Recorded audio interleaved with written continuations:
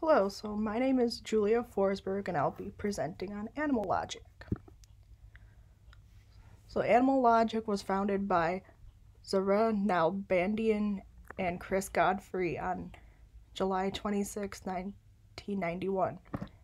And they were located in Sydney, New South Wales, Australia.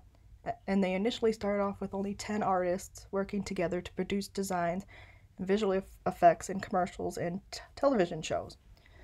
And then they eventually expanded their businesses to California and Vancouver, Canada, after gaining a lot of success.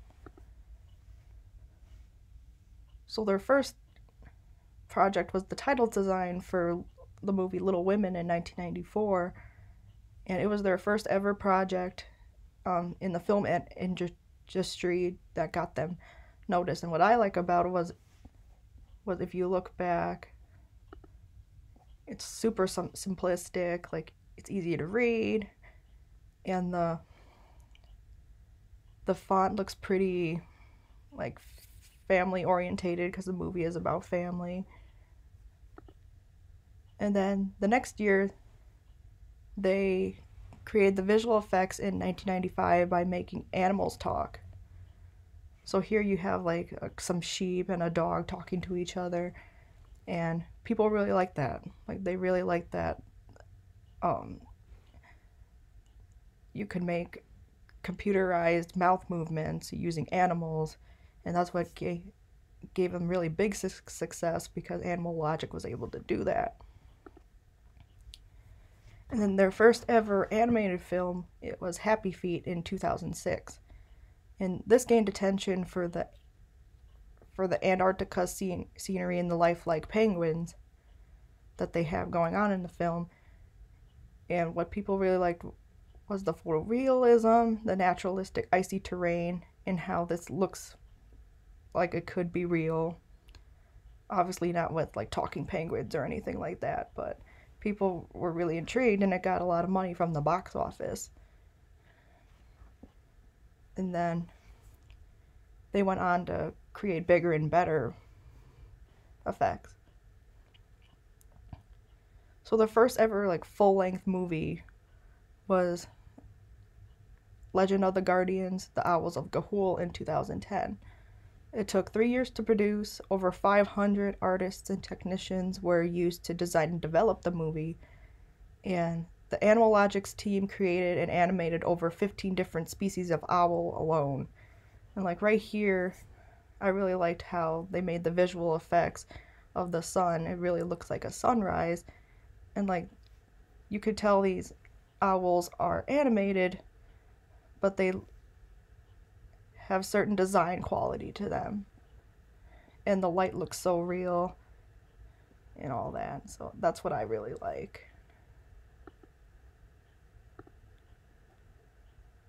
So then in 2013 they made a commercial with Coca-Cola bringing the iconic polar bear to life.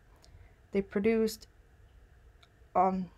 this short film to show a polar bear's life from a different perspective, because when you think of polar bear, like they're in like an icy terrain and they're just living together and stuff like that. And here Animal Logic wanted to show the bears on how they're like a family, so that children and their parents can watch this and connect with it. Yeah. And then the Lego movie was a big film that they produced in 2014, also family friendly, and they combined with Warner Bros. To win Best Animated Film. And then since this gained a lot of success, it also expanded into a franchise. So later on, they created the Lego Batman movie and the Lego Ninjago movie. What I really like about this is normally Legos aren't supposed to move. They're like building blocks. And when I was a kid, I was a big Lego fan. Like all I ever wanted was Legos. And in this film, people are like building their own things in the film, and it kind of gives like that nostalgic look that these things could come to life, and it's just really cute, and I love it.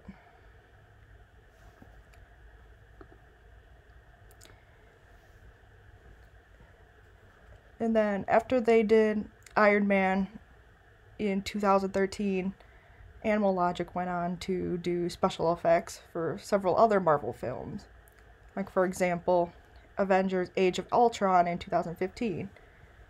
Like, in this scene right here, I really love how the special effects can make the concrete move and look like it's been destroyed. And here, I'm also like an avid Marvel fan. I've seen all the movies, and I've always been intrigued by the special effects. Like, that's one of the main reasons why I watch the Marvel films, is because I just love the special effects, I love action, and as soon as I found out that Animal Logic did all the special effects for most of these movies, I just knew I had to do a presentation and write about them, because it's just so amazing what they can do. And here's another Marvel movie they did for Doctor Strange, and in the scene here, he's being pulled, and I just love how the magic here kind of looks like a firecracker like you would use on the 4th of July, and it just looks like sparks, and it kind of looks real too, so that's what I like. And here it kind of looks like a lasso just made out of firecrackers. It's just so interesting to me. And here, with the soul being pushed out of the body, it kind of gives it like a ghost-like appearance. How it's just hovering in the sky or in its terrain, whatever. I just really love that. And here in 2017, Guardians of the Galaxy Volume 2. Not a lot of people know this, and I don't know why, but when I was doing research, people didn't know that Groot and Rocket were actually visual effects. Like, they thought that people were in costumes and stuff like that, but they weren't. Like, as you can see here, like, they made a visual effect of this monster here, as well as Groot. And I like the monster because it's so detailed. Like, it's supposed to look scary, and it's just detailed. And here you see a guy dancing, and he's supposed to represent Groot. And that's just so cute.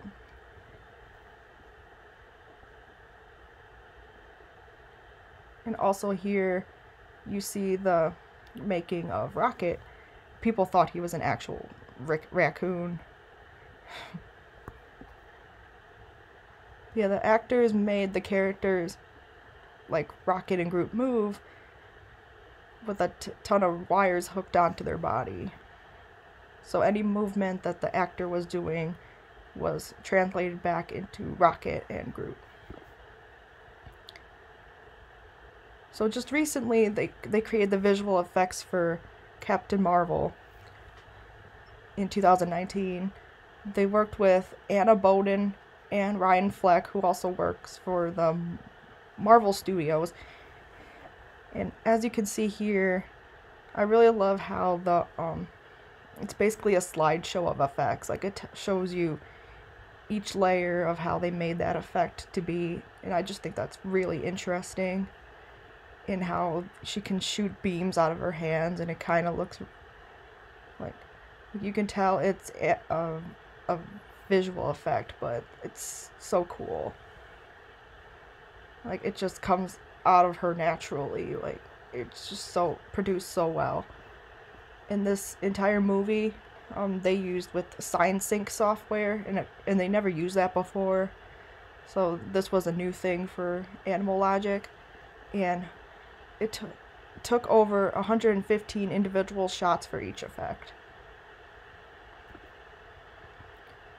And like future films, they're already in the making of Peter Rabbit 2. They made the first one in 2018, where a bunch of rabbits were made into life. They were talking and causing a lot of mischief around the city. They're also in the process of making The Matrix 4, Betty Boop, she was a character from a long time ago, and Astro Boy. So yeah, just all in all, I love Animal Logic's work. I think they're unique. Like, their effects are way different than any other visual effects company I've ever seen. And they're always consistent. Like, that's what I like. Like, you know it's them. Like, if you watch a film, you can easily detect that. That Animal Logic was a part of that. And I just like how they stand out from the rest. And if I could work here, I would, because, like I said in the paper, they have a university where you can take at least 20 something credits per class and learn about how they do what they do, get more into animation and stuff like that. And that'd be so cool, I think, to take one of their classes or eventually like work for them, because they have so many different things that you could be involved in and you can learn the process and stuff, and they pay pretty well actually too. And I just think that would be awesome to work with them and get to know more about what they do. So yeah, that was my presentation for Animal Logic, and